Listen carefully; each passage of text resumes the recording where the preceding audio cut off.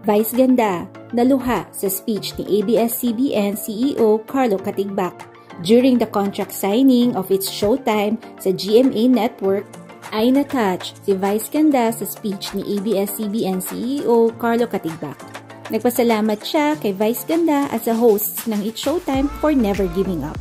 To Vice and our family at Showtime, thank you for all you do for us and for never giving up. Just like our opening number, don't stop believing. We've been given a very special opportunity to work with you.